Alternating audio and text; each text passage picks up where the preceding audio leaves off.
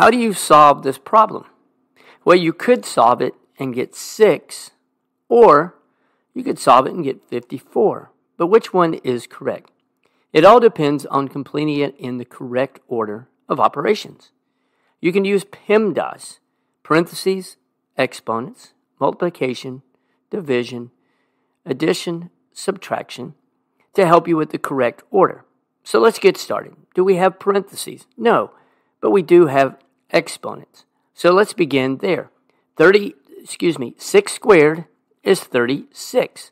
So now we have 36 divided by 2 times 3.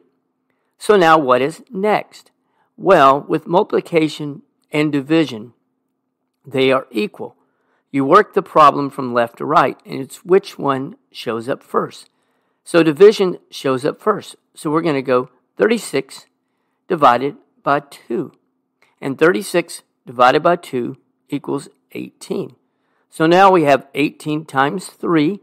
And when we work it left to right, it becomes 18 times 3, which equals 54, and not 6. I hope that was helpful.